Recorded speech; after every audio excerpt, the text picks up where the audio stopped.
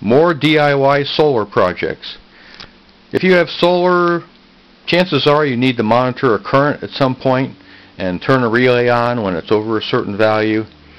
Here's a very simple current sense you can make with two LM431s or TL431s.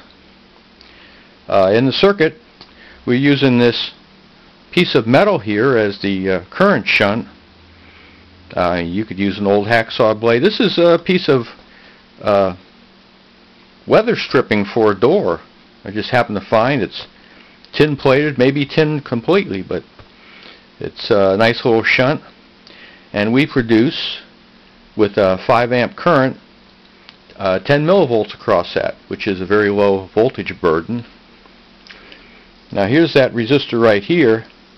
This LM431 is set to 2.5 volts and sits upon that resistor, and so when it draws a load, it's 2.5 volts plus this voltage.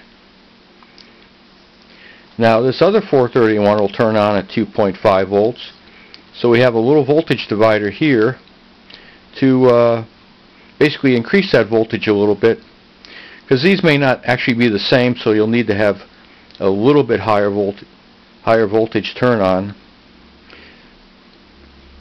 So this pot can be adjusted from 10 millivolts up to about 120 millivolts turn on, which is a very low voltage burden. You know, you can use standard shunts or just, you know, build your own. So right now we're at 13 volts. There's no current. We're going to turn that on, and you see the relay turns on, turns off with that 5 amp current. And on the meter you can see it's 10.4 millivolts that it's sensing.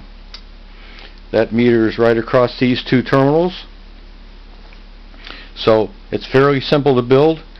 You have a little filter capacitor here to prevent false trips, a little display LED, a relay you want to have about 500 ohms or more.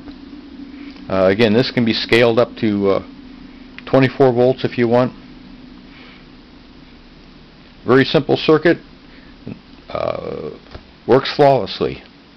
So these LM431s, I buy them by the hundreds, and they're only like 4 cents each, and they're a built-in 2.5 volt reference source. So this is something that anyone can build. Hope you enjoy this. Thanks for watching.